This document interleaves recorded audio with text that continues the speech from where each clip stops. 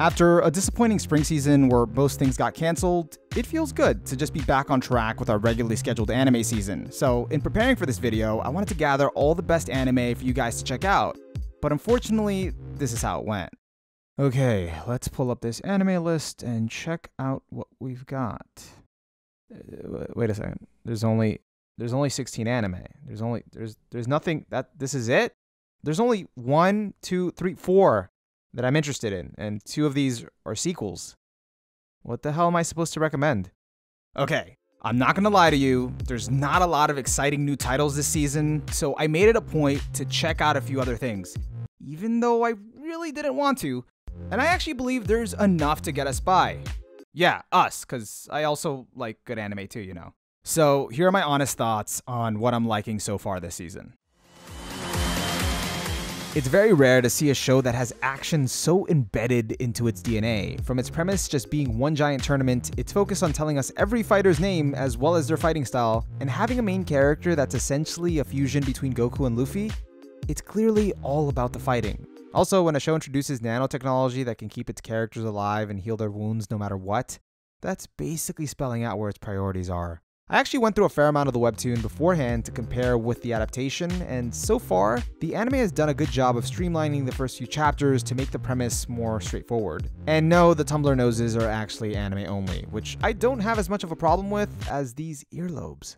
One of the best parts of the series is how it showcases so many different martial arts styles and actually takes the time to explain them on a technical level without ever slowing down the fight.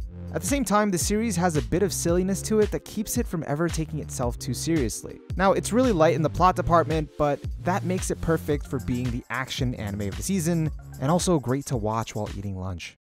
So, what happens when you take the irregular at Magic High School and give it a demonic makeover? You get the misfit at Demon King Academy. Except that the main character in this one was given an actual personality with a little bit of quirkiness and charm thrown in, for good measure. I'm actually very surprised that I'm watching this because this anime is a straight up power fantasy that even comes equipped with the expected waifu entourage. But for some reason, I find it fun.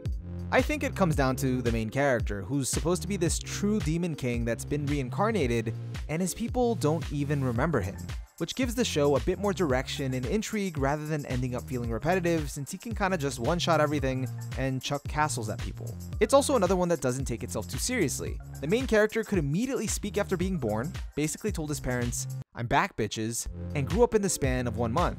And the best part is just watching him go about being so amused by everything. He's the comedic center of the show. So yeah, this is my guilty pleasure of the season. What? I can be basic sometimes.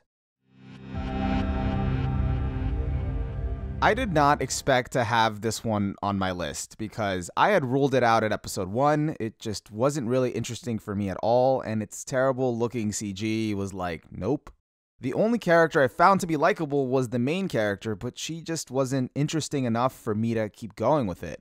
And then by chance, I watched episode 2, and the way I see it, if you did like episode 1 and what it was setting up with, you know, humans kind of having to fight for themselves and fend off against these monsters, which kind of seems like Attack on Titan, then episode 2 might be where you check out.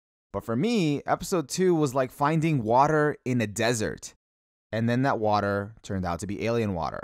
Basically, everything shown to you in episode 1 was just set up for the real premise of the show introduced in episode 2, which can feel pretty jarring and weird at first, but what I found fascinating is being able to see the humans from a perspective that isn't their own. But I still find this to be a bit of a toss-up, so I'm gonna have to call this the wild card of the season.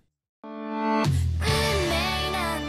a season wouldn't be complete without the horny anime. Literally, in this case, this guy is really horny. But the draw of this show isn't the main character because he's somewhat unlikable, and from the looks of it, it doesn't look like he's going to change. It's the women, from the hilarious grandma to the beautiful love interests and that cute art style, along with this adorable OP.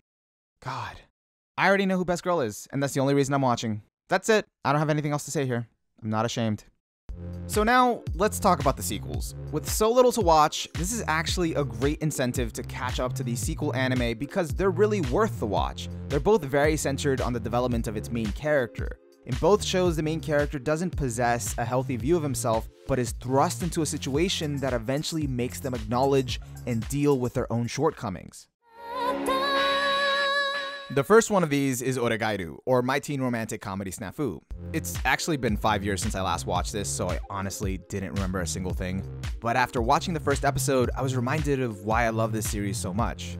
Of the two sequels, this is the slower one because it focuses more on the interactions between its characters within their daily teenage high school lives. Because it centers around a snarky main character that's a loner and doesn't know how to communicate well with other people, it's less about what is actually said and more about what's left unsaid. It's very subtle, and that's the whole point. It's all about picking up on the small details and learning to read between the lines in order to avoid misunderstanding other people. It's relatable, realistic, and has the most genuine outlook on the teenage condition. And if you're still hesitant, a bonus incentive for watching this show is that it's its last season, given that the light novels are already finished, so we'll be getting a definitive ending. Now's a good time to watch the first 2 seasons and jump on board, so we can see which of these ships will sail after 5 long years.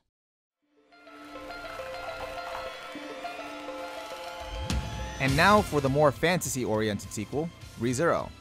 Okay, it's an isekai. The premise of Re:Zero is literally, how much can we make Subaru suffer until he learns? But what I love about Re:Zero is its illustration of consequences from 2 perspectives. Consequences of a person's actions and consequences on a person's psyche for having to deal with repetitive failures and finding out the hard way that they're not the right person for the job, and even then, having no choice but to find a way to get the job done. It's that desperation and madness that's so interesting to watch. Painful, of course, but if you've ever seen even a small part of yourself in the main character Subaru, then it can be a pretty eye-opening and humanizing experience. Other than that, the soundtrack is dope. It has some of the best female characters in the game, and plenty of mystery surrounding the world that keeps you wondering what's actually at play at all times. So if you have about 9 hours to spare, just check out the first season, and then watch my video on it, of course. Thanks. So, not every season has to have a masterpiece or industry-saving anime. Sometimes we just want to kick back and have a little junk food. And you might as well just give these a shot, because there's nothing else. There's nothing else. Unless you were in the middle of starting your plan to watch list collecting dust over there, because we know that wasn't going to happen since you're watching this video. Alright guys, in all seriousness, how'd I do? Did I miss something? Do you feel like I nailed it? Let me know in the comments below. If you did like the video, please give it a like, or even a dislike, whatever you want. Just let me know how you feel. If you want to stay tuned for more upcoming videos, subscribe, ring the bell, yada yada. I just don't want you to miss out. If you want to join my small, tight-knit community, I also have a Discord. Link is in the description below. Besides all of that, I'm OniMaru, and I'll see you guys soon. Peace.